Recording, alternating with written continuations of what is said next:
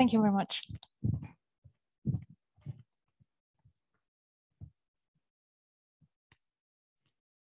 So good afternoon, everyone. My name is Angeliki, and today I am very excited to welcome and introduce four exceptional speakers with whom we will be discussing a topic that has definitely touched all of us during the past year. And that has to do, of course, with the post-pandemic workplace and the future of work.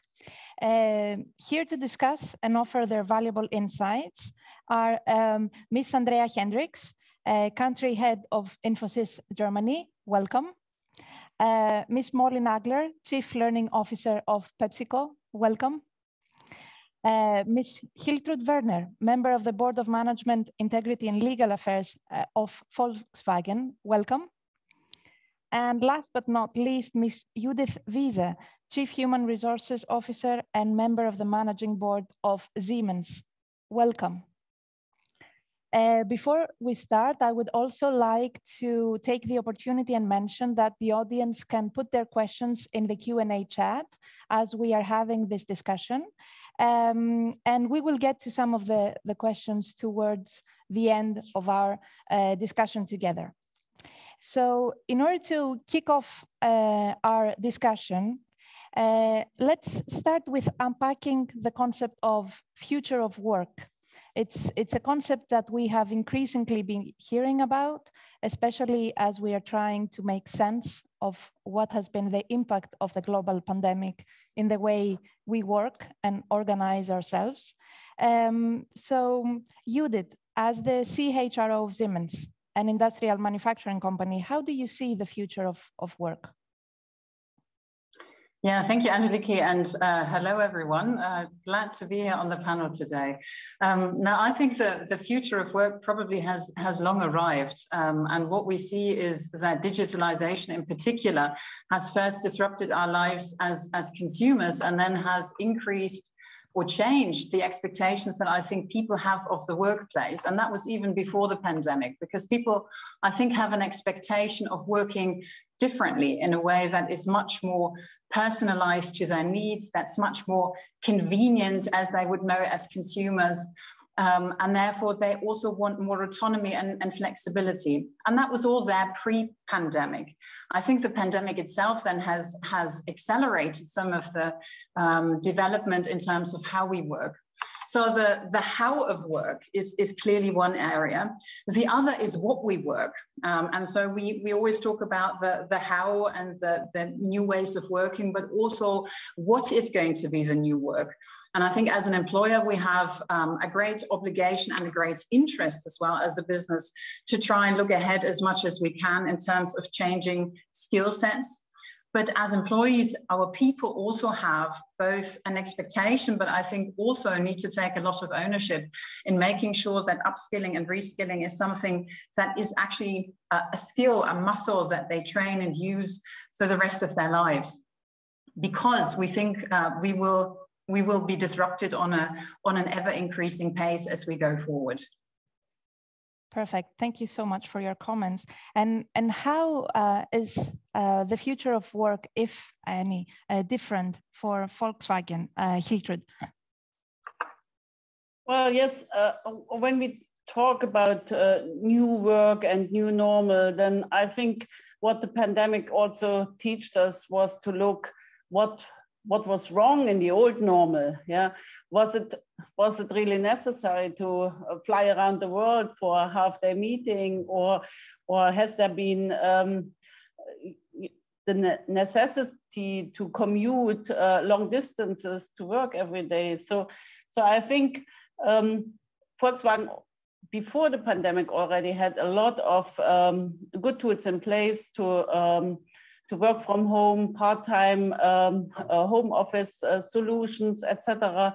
But now I think we have to rethink a lot of that again, and also to make the best use of those days where people are at their offices.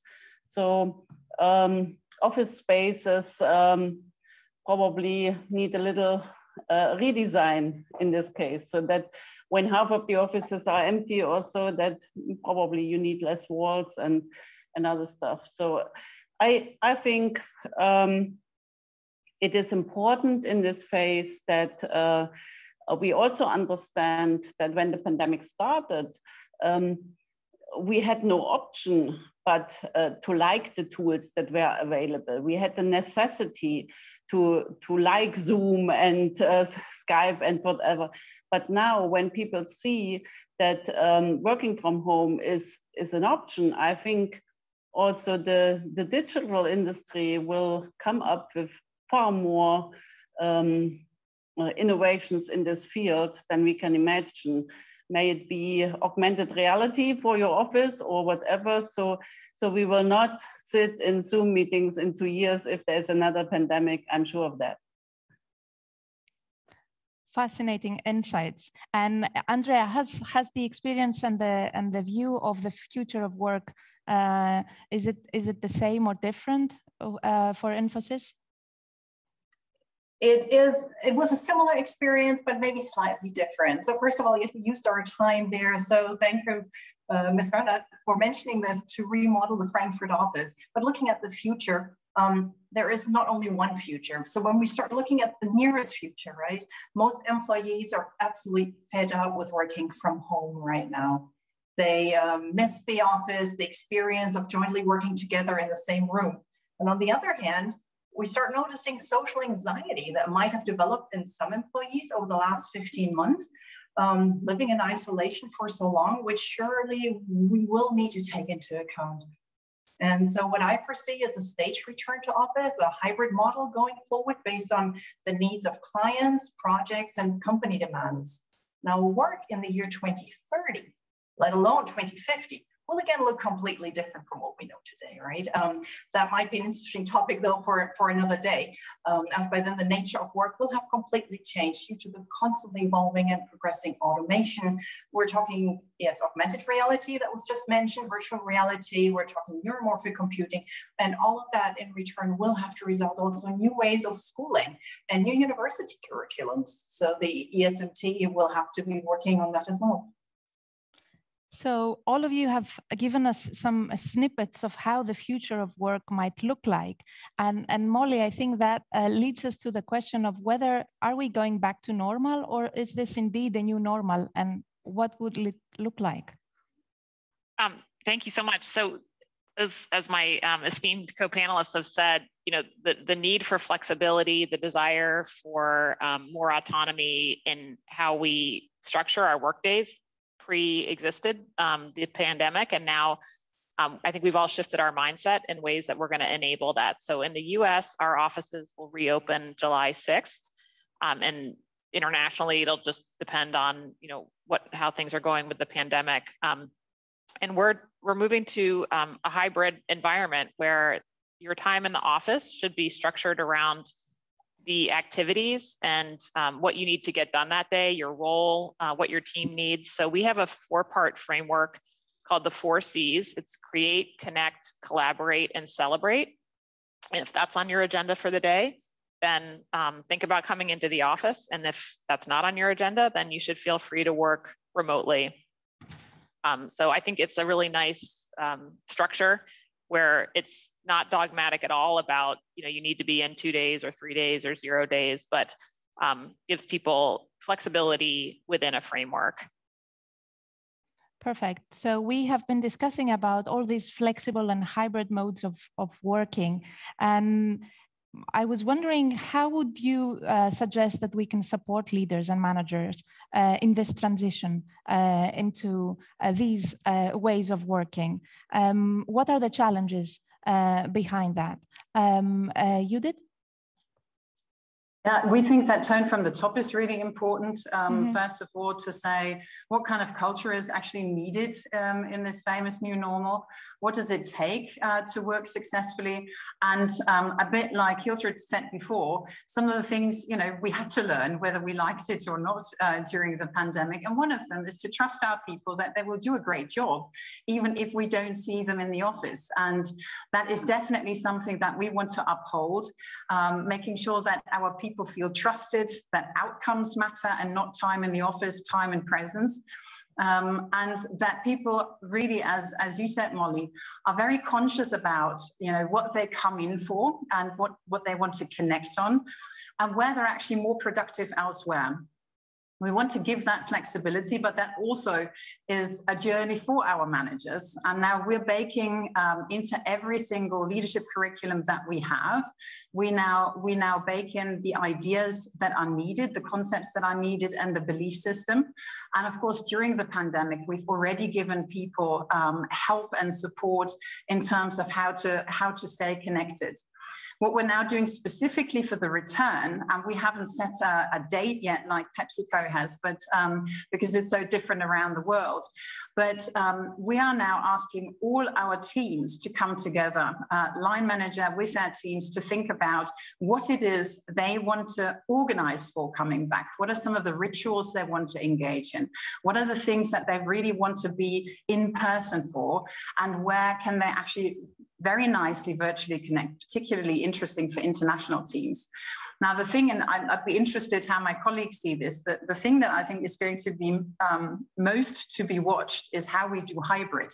Because today, being remote for everybody has actually created a different level of inclusion, of inclusiveness, and that goes for, you know, headquarter versus region or countries, as much as it goes for gender diversity, where people have typically had different work patterns already before. And we know it is really important, particularly when we talk diversity and inclusion, that everybody is visible, everybody has similar opportunities. And I think this is one to watch in the kind of new hybrid world, that this doesn't fall off the cracks or fall through the cracks. Thank you, and particularly on the point of diversity and managing these new ways of working. And Molly, how would you say that we would be able to support employees in this transitioning phases, working remotely? Who was able to benefit from those practices, and what are the changes now that we are progressively coming back to the office? Yes, I mean, as Judith said, it's going to be so important to manage these hybrid meetings where some people are remote and some are in person, and not ignore the people who are remote. I saw an interesting report by Microsoft recently that suggests appointing a moderator for every meeting, and this role can rotate, who is the advocate for the people who are on screen, making sure that their voices are heard and that they weigh in. At PepsiCo, we also use some practices for like agile teams that include rounds. So in a meeting, it's just a technique where you go person by person and ask for their input, rather than just assuming that everyone agrees with like the most vocal person who has chimed in. We're running an online live program right now called Being Visible Virtually, to help people with their personal brands, with networking, with team building in an online environment. We've also given toolkits to managers for planning their in-office and hybrid time with their team, so everyone knows what to expect. And when you're coaching your kids' baseball team, that everyone's aware of that commitment, and that you're not going to be in the office at that moment. So just emphasizing transparency, flexibility, and predictability in schedules is important. Thank you. And we discussed a little bit about the change in culture that organizations now are facing due to this abrupt disruption. So Hiltrud, I would like to ask you, how has digital transformation on all these disruptions impacted the culture of Volkswagen? Well, first of all, I think most of us would agree that the culture, how we work, has turned out not to be a luxury in the pandemic. So we have really seen that following rules and regulations and keeping compliance and integrity at a high level is very, very important. And I really liked the comment about trusting the employees. I mean, a lot of managers have seen that even in the fully new setup, the work was done. The work got done, so trust was important. But my point really is also to look to those managers that are responsible of departments that cannot work from home. The majority of our workforce is at the production line.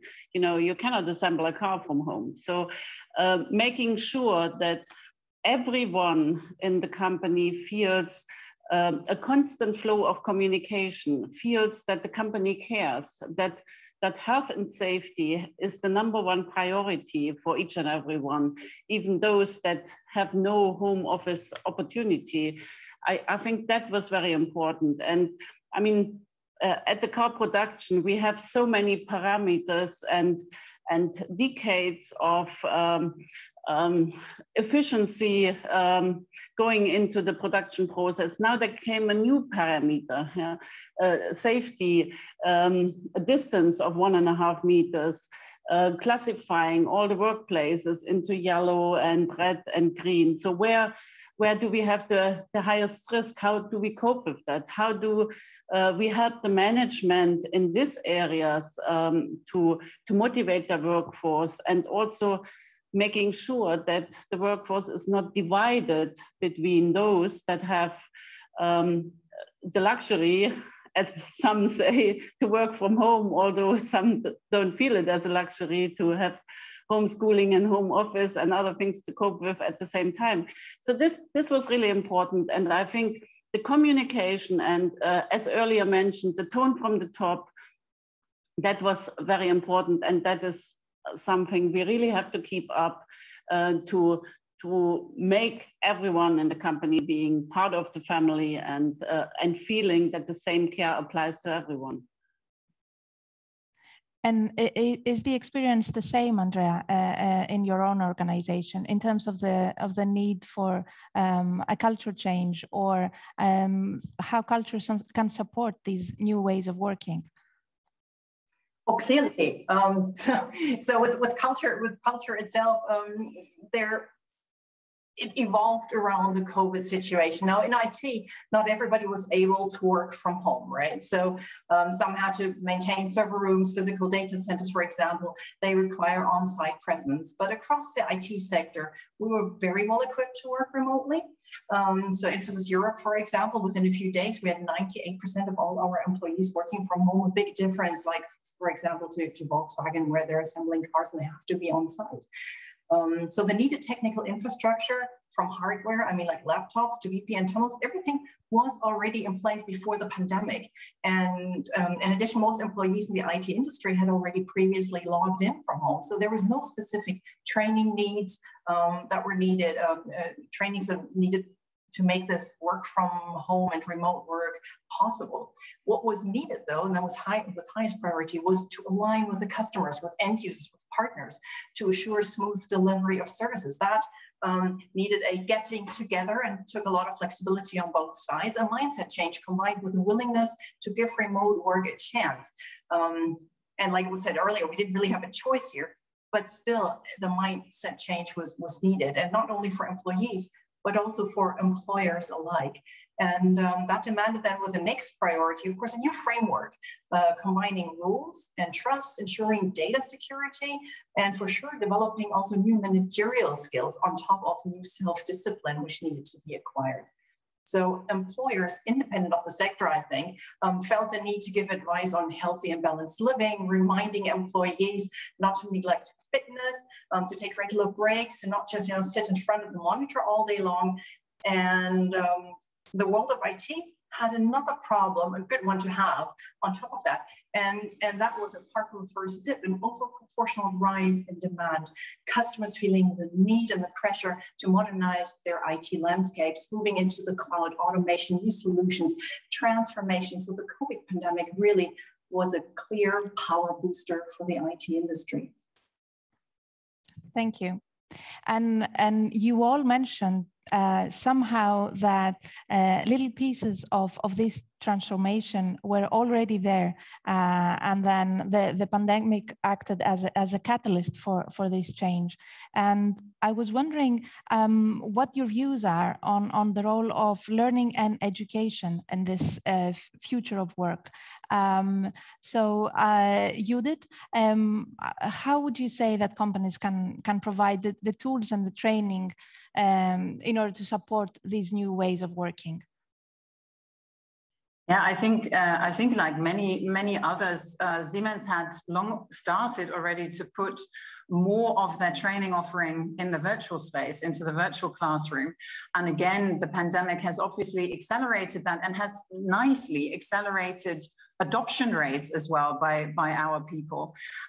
We have implemented already a while ago a learning platform by which we put our offerings on, but also from external providers, so that our people can by now choose from about 100,000 different virtual learning units. So our task is actually more to navigate or help them navigate the offering to find out what is actually relevant for them going forward.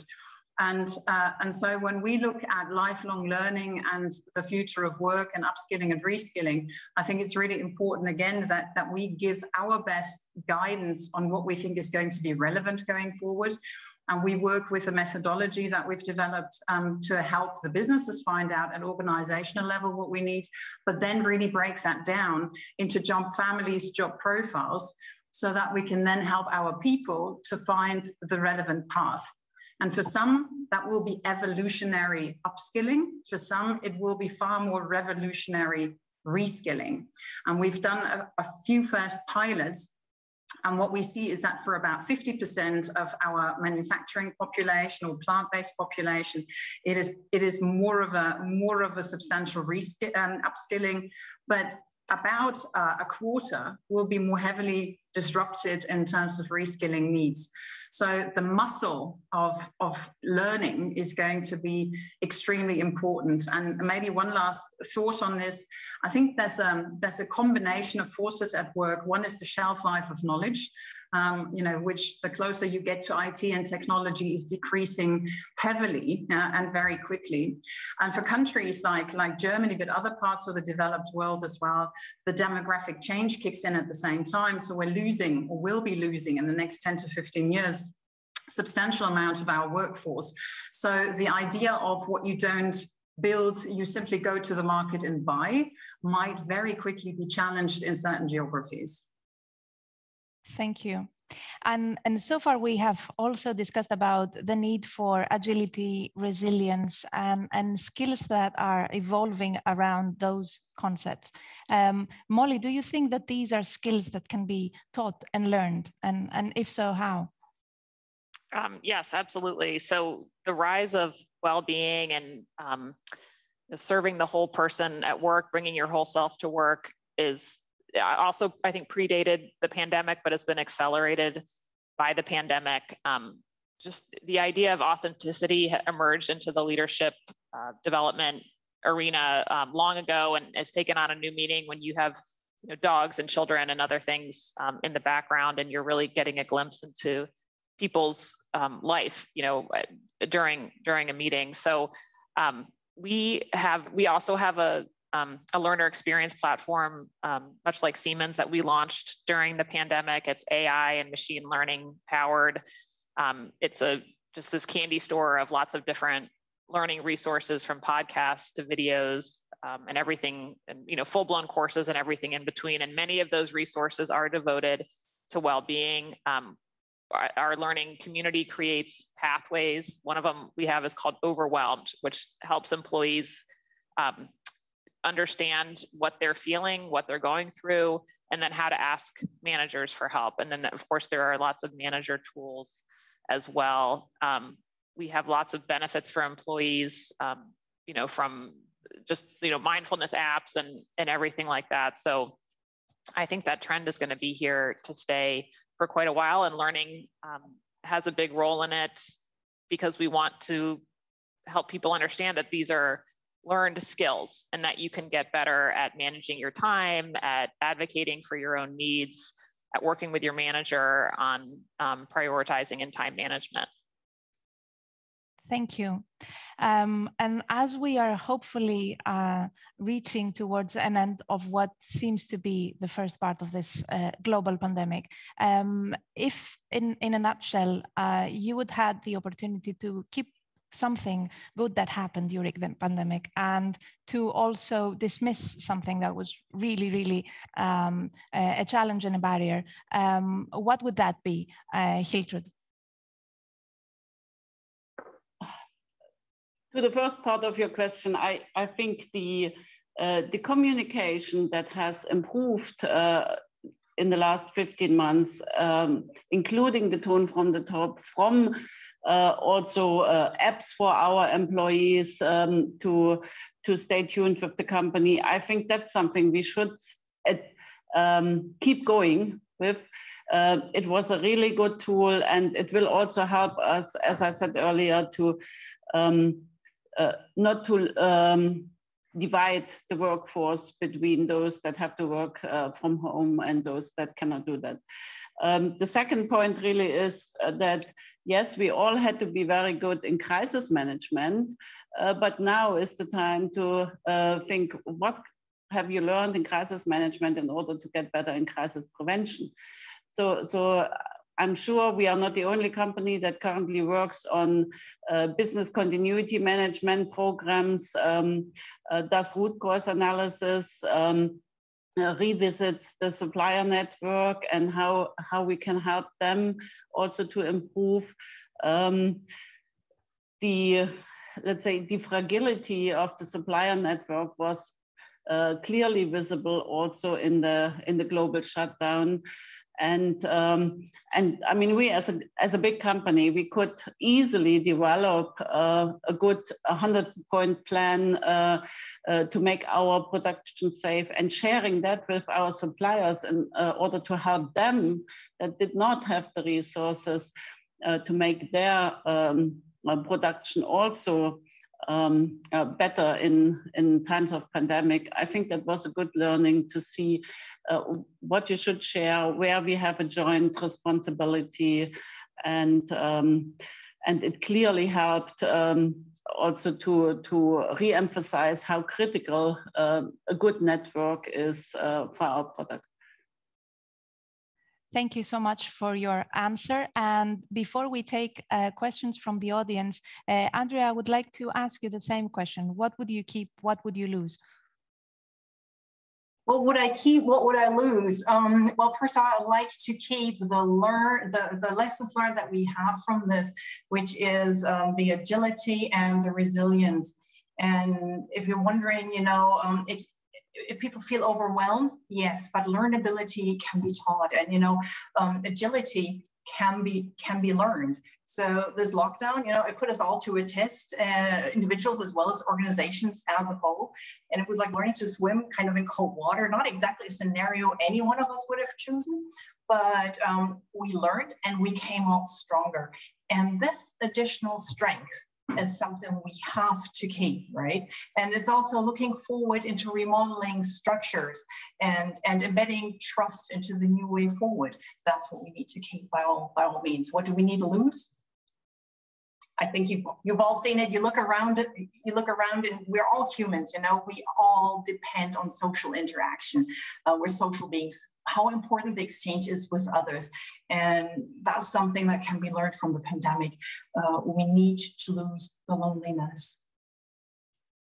Couldn't agree more. So let's take the first question from the audience. It says, if you look at small and mid-sized companies, they struggle to invest in home office. So how should these companies understand hybrid? And how should these companies continue home office? Should they invest in remote work once the pandemic is over?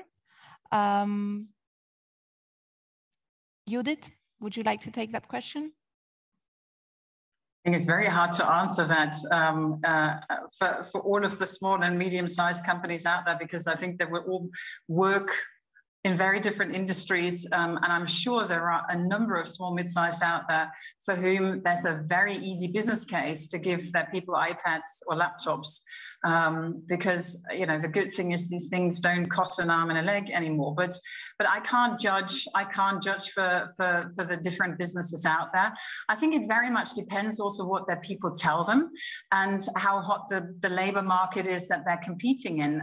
Because I do think that people, whilst they didn't like exclusively sitting at home, many, I think, have gotten the appetite for more autonomy and more flexibility. And maybe there is also a way of giving that and being creative, you know, in a way that doesn't require big investments in technology. So I think there's also creative ways of getting to greater flexibility and autonomy, even without big investments to be made. Thank you. Another question has to do with how do you balance office people and those who cannot work in the office without creating two levels of employees? Hiltrud, would you like to answer that interesting question? Yeah, I tried to say that before, to make sure that you treat all your employees with the same respect. First of all, you have to be trustworthy that their health and safety is absolutely in the center, and that the communication needs to be honest and transparent, and needs to be regular. So this constant dialogue with all employees has shown that it makes people more safe, even if they have to come to the office every day. And our 100-point plan, which I mentioned earlier, did not start at the place of work. It covered also the way from home into the office, how to commute, how to enter the premises, the plant. So the whole bunch of different situations that could put your health at risk, they were covered. There was help given, and yeah, that is important because we will have this situation as long as we are an industrial country and not only a country with service industry. Thank you very much. The next question comes from for Molly, and the question has to do with how do you teach, integrate, and develop new staff?